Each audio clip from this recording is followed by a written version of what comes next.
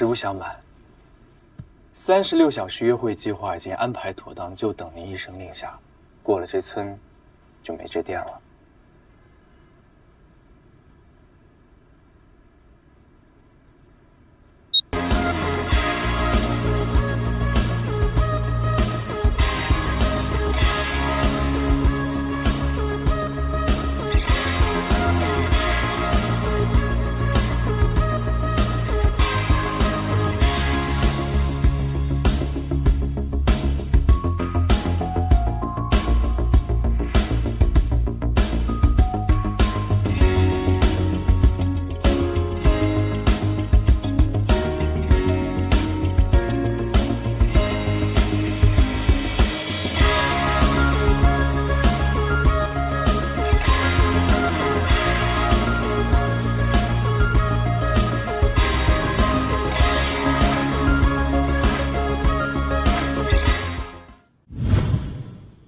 那以他的性格，这2天就会在学校家训，就不会带你出去约会什么的。锦标赛上，如果他不能突破7400，我马上跟他分手，再给您写10万字检讨，一毕业就走，不申请留校。听我说，我知道你担心我谈恋爱会影响我的成绩，对吧？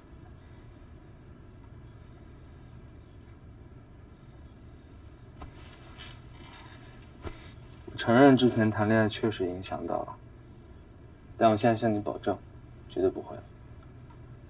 不过我先把话说在前头，你要是但凡为了我的前途想跟我分手的话，我建议你趁早把这些心思收起来。如果你真的要跟我分手，我觉得我的心情才有可能大大受到影响。一旦我的心情受到了影响，对，成你威胁我是不是？我的意思是，我就有可能哭，一边哭一边比赛，不丢人啊，对吧？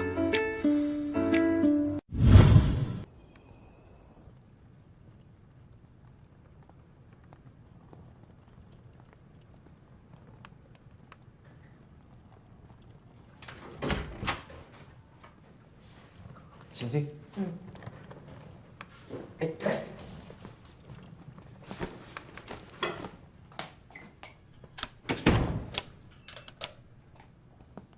欢迎光临。你爸妈呢？不在家呀？你不是说你爸妈在家吗？明天的现在就在了。快坐吧，教练，随便坐。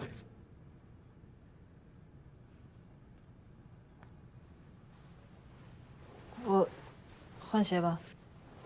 都行，看你啊。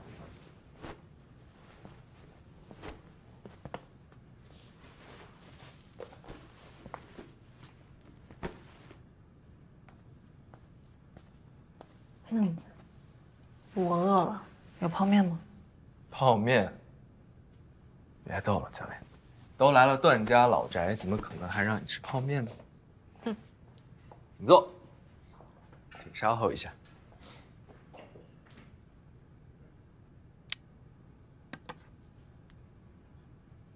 不出意外，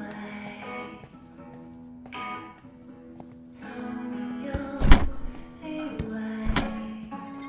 越想念太快，期待着请慢慢享用。情绪摇摆。随年而来，也值得摊牌。落在我心海，要不要留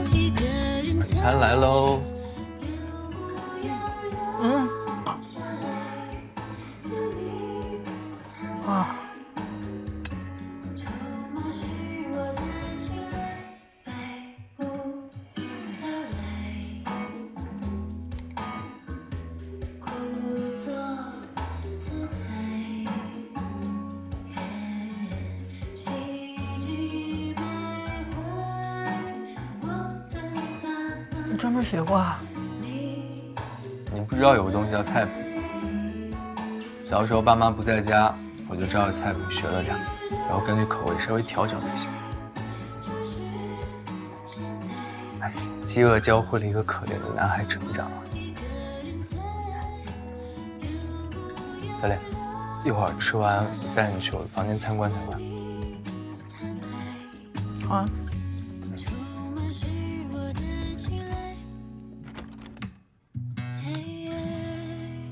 静静。嗨。所以你哪天有空？有空干什么？跟我回老家见我爸妈。啊？王主任没跟你说吗？这什么？情书。那从现在开始。